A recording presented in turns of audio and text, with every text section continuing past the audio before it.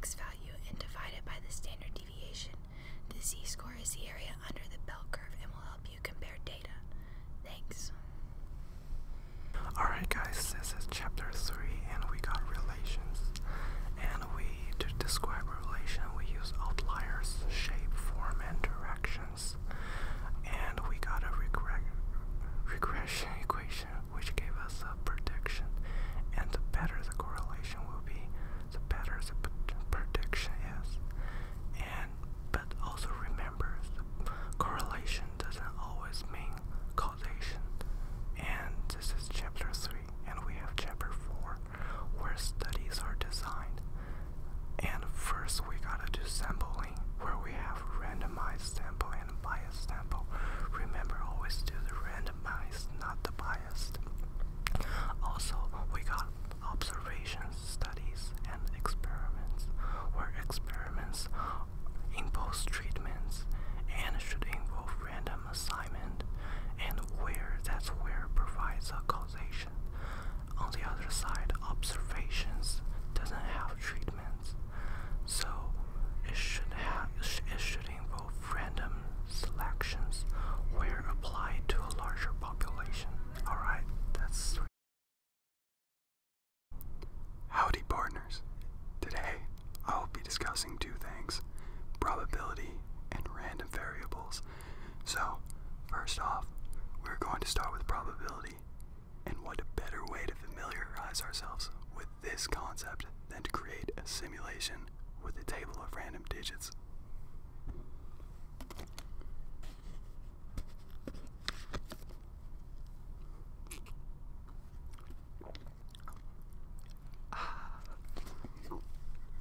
So to start off, we have to write everything down because this is statistics class. Oh, would you look at that? It's already up there.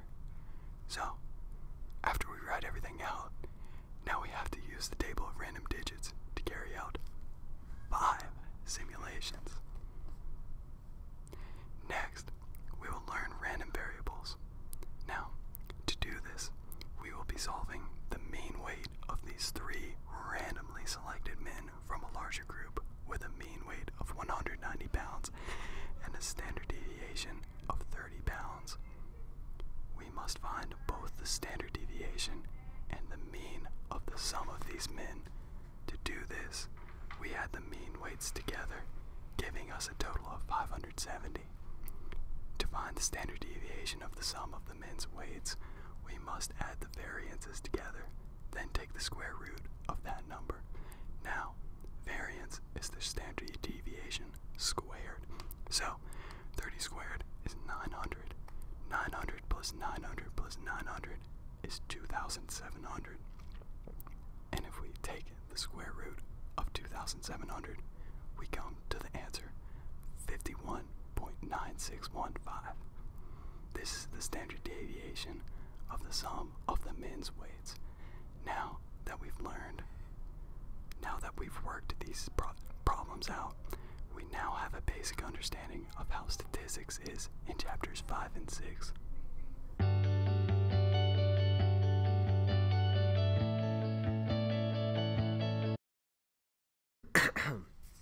Hey guys, I've had a cold for the past couple of days.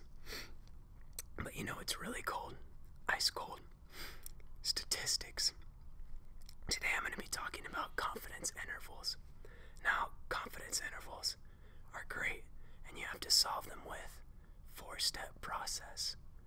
Now, usually 4-step processes are devised by communist dictators to steal food from their people, but in this case, it's just a really simple mathematical formula. The first thing you're going to start with is state. So what you want to do is you figure out how big your confidence interval needs to be, and you need to state that, and you need to find the true mean or true proportion of whatever you're trying to find. The next thing you're going to do is the planning step. Now, for the planning step, you have to meet a number of conditions. Now, these conditions aren't random, but the first condition is if the actual test is random or not. So, you want to make sure it's a simple random sample. So, once you get the simple random sample, you also have to determine if the test is independent, which means that your sample size is less than 1/10 of the population. After that, you're going to find if it's normal or not.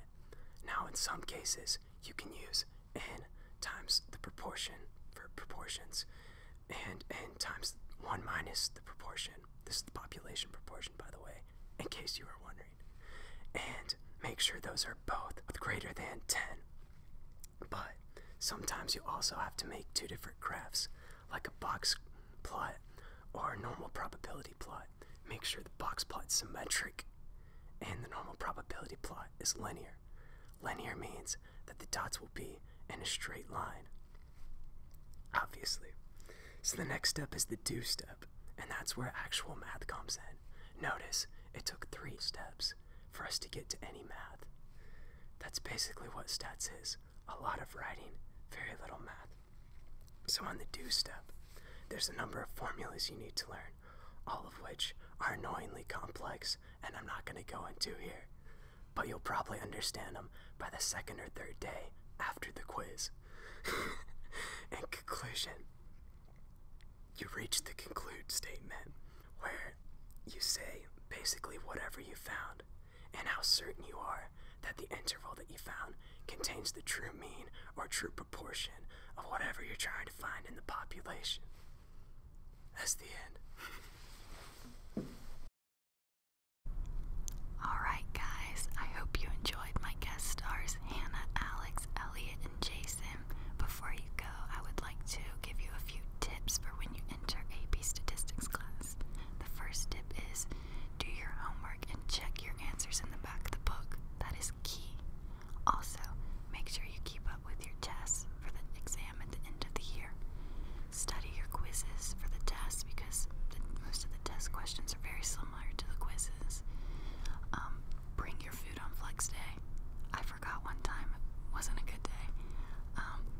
Usually I would say take your time on tests and quizzes, but you really can't.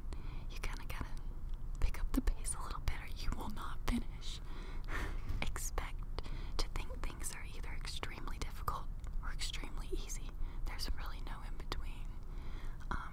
Also expect cumulative multiple choice questions and FRQs, but don't worry, they aren't for a grade. Follow RenWeb. Do not talk when Mr. Scott is talking, and do not get up in the middle of class to throw something away. You will get glared at. Alright, that's it for today. Please subscribe to my channel, and I'll see you next time.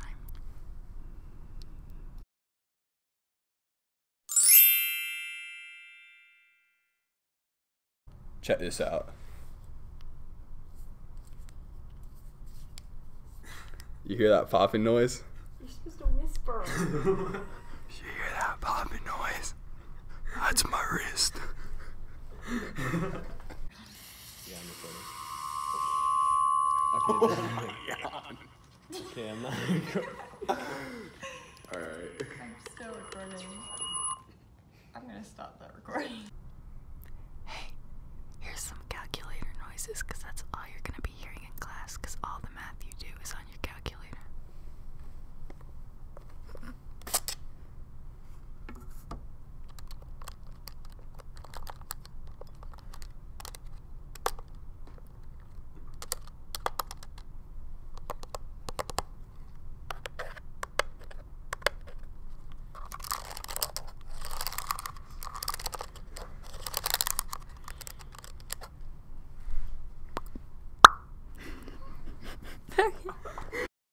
This is a cumulative review packet.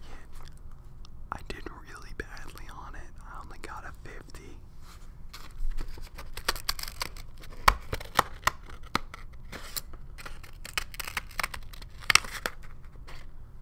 These scissors are really dull.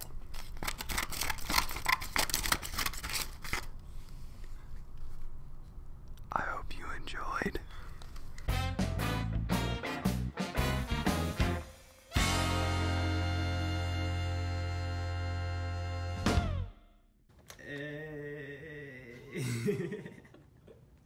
That's good. That's good.